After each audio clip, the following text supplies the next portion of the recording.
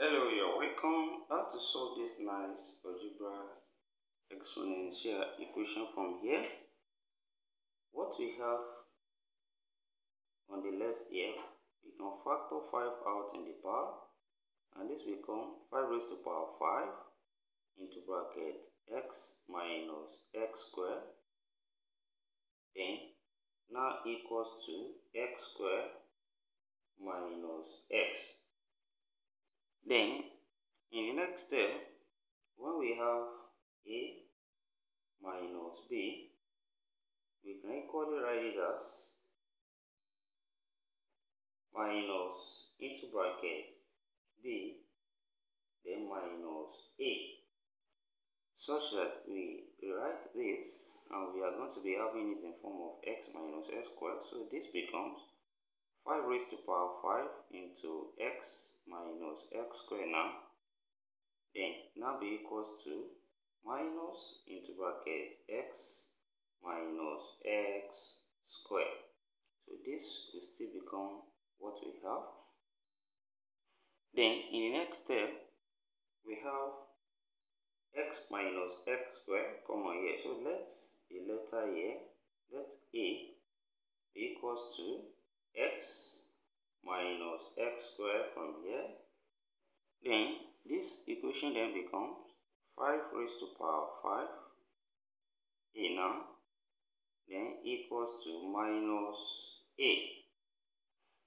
Then in the next step, to remove this a on this side, let's raise both sides to power 1 over a. So we have 5 raised to the power 5a, then raised to the power 1 over a, then equals to minus a, then raised to the power 1 over a as well, such that here this power, since they multiply, a will cancel a, then we are left with 5 raised to the power 5, which is now equals to minus a raised to the power 1 over a.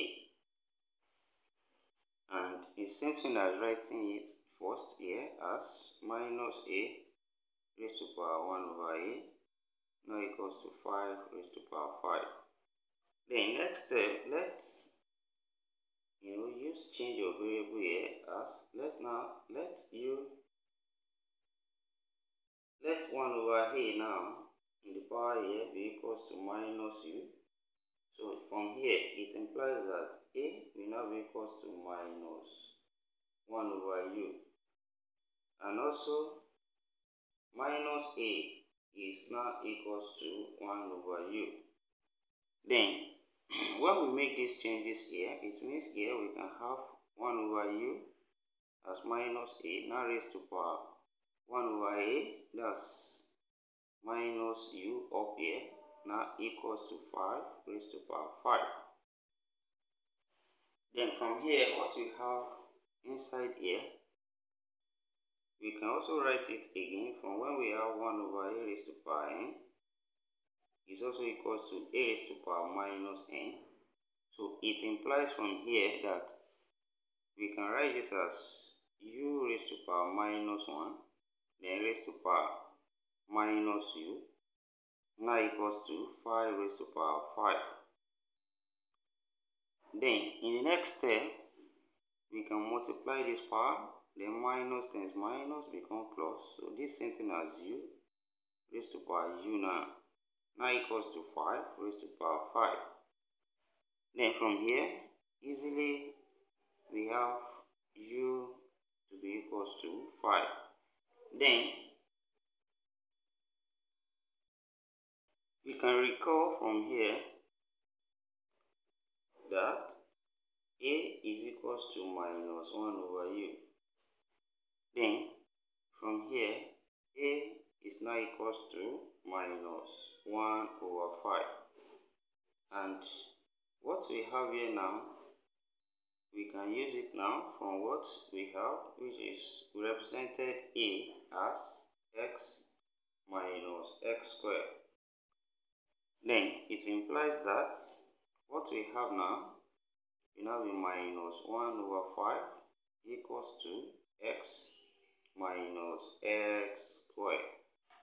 Then we can here multiply both sides by 5, multiply this side by 5, and also multiply this side by 5. Here this 5 cancel out, so we have minus 1 now equals to, here we have 5x, then minus 5x squared when we open bracket. Then the next step, we can bring everything to one side and rearrange.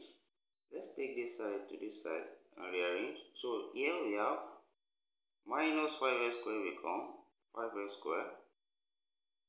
Then plus 5x become minus 5x. Now we already have minus 1 here, then equals to 0 from here. Then this gives us a quadratic equation, which we can use the formula x equals to minus b plus or minus square root of b squared minus 4ac over 2a.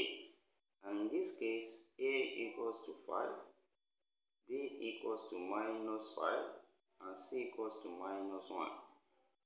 So that here we have x now equals to minus 5 plus or minus square root of b squared, that's minus 5 squared, then minus 4, a is 5, then c is minus 1, then all over 2 times a, which is 2 times 5.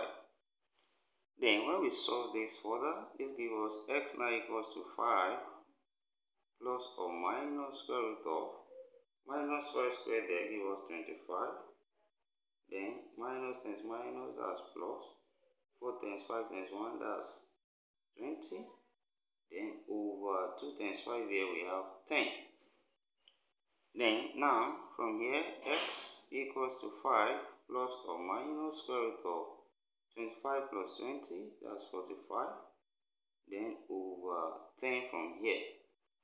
And the next step, we can separate 45 as 9 times 5.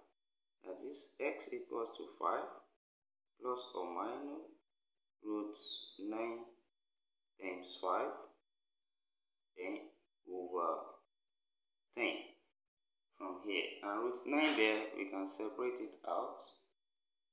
Then this becomes x now equals to 5 plus or minus 3 root 5 now, then over 10. Then we can separate this as x equals to 5 over 10 plus or minus 3 root 5 over 10, and which is also x equals to 1 over 2, then plus or minus 3 root 5 over 10. And here we have two solutions. Here we have x1 equals to half plus 3 root 5 over 10. And the second solution from here, x2, we have half minus 3 root 5 over 10. So we have these two solutions to this given problem. And thank you for watching. Don't forget this step, subscribe to my channel. And thank you. See you next class, and bye.